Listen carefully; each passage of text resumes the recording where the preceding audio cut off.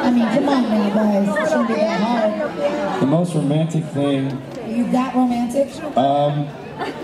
I try to do stuff like that for my wife as much as possible because we're always traveling so much. So whenever we're home, I always try to have at least 1 or 2 date nights during the week. On our honeymoon before she got sun poisoning, we had a nice little. We had like this little deck that you could jump into the ocean. This little bungalow, and I had her favorite meal, her favorite type of drink, and her favorite flower, and all of it ready to go, sitting on the actual little balcony thing at sunset, and it was just really cool, you know. I mean, she's an awesome chick. I love her, so just try to do something as much as I can. You know. Making Ava. There you go. That was pretty romantic and fun for the whole family. Oh my God. George Clooney. What? I called up George Clooney to come see my wife one night. And they both did. And it was where my new son, where he has blonde hair. What? No, he has gray hair. My son doesn't have gray hair. Yes, he does. Anyways, you know what? I gotta say, to be honest, I'm working on a little bit more on the romantic side.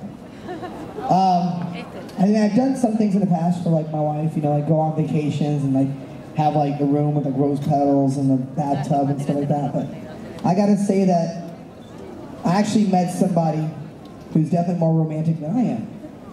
And it's taught me to, because I've come to realize over the years that sometimes it's kind of easy to be contained. I don't know what the right word is, but a little bit reserved. You know, we're really blessed in what we do here. That a lot of things are catered to us, whether it's anything from our clothes sometimes, or chicken wings. or whatever you want in the room. So exactly. So, but my wife for my 40th birthday actually made up these T-shirts. I don't know if some of you guys saw yesterday. I had a cut-off sleeve T-shirt. It had like a Van Halen, like an HD on it, and it had like a tour. It looked like a tour T-shirt, and on the back it had all the different dates where we started celebrating my 40th birthday here over the tour in Atlanta, and South Carolina, all the places, and then last spot for my birthday, we did a surprise visit, surprise trip out to Palm Springs, which unfortunately I found out last second. So poor thing was crushed because she worked so hard on making surprises for me. But when I got there, little by little, friends that I didn't expect that were going to be there showed up. She worked like 2.5 months on making this really special for me. And actually, the last dinner that we all had together, I had about 40 friends that showed up from all around the world. And they actually all had these rock T-shirts, like I was just talking about, the HD Van Halen kind of shirts, with all the dates that we celebrated on my birthday in the back. And when I got there, they were all wearing this T-shirts, and they had like an unbelievable catered dinner with candlelights. I'm waving that tea around. It was a white table, and it was really cool. So now I have to like really think of something because she's turning 40 as well this year. So we talked about going to Greece as the last spot. So I'm going to have to start doing some research on what's romantic over in Greece to do now. Good luck, buddy. Good luck. Brian? I can go. Yeah, just actually, it's interesting. I'm the least romantic out of the entire group. Trust me on that. But More than me. Yeah. I just actually learned that right now. I didn't know. I figured you'd be the whole sweet D thing. You know? It's a different time of the night. So, I thought there was a reason for it.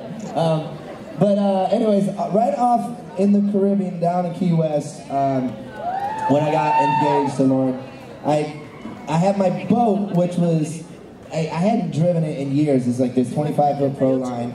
And when I finally came down there was water in the engine.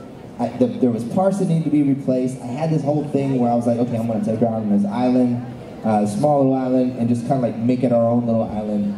And but then like a rainstorm came in, and then that pushed us back. And so at the whole time I'm holding this ring in my pocket, and I'm like, oh my God, I just want to get it off my hands. I don't want to have it on me anymore, right? And so like I just had this knot in my stomach. And so anyways, her and her dad and myself actually were fixing the engine. We were putting parts into it, getting the water out of it. And I'm like, I said, okay, now's the day we're gonna do it. So we get in the boat, we start driving out, and these waters, the boat breaks down, okay? I started up again, and then I had to actually go back into the fuel tank and empty the water that was still in it, and put it back in, start it up, and I was like, I promise there's a reason why we're going out to this island. It's just like, what the hell are you doing, right? It's like broke down 3 times. We finally get to the island. I had this whole thing planned out where I was gonna actually bury the ring in the sand, and I was gonna walk on the island and be like, hey, I found this, right?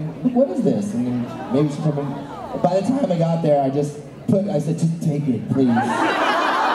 This is dire situation. 6 days of torture. And this fucking thing in my pocket. So anyways, that was kind of pretty much the most romantic thing I ever did. Take it. And I don't know if I'm gonna do it for a long time, okay, after that. Give me a try. No.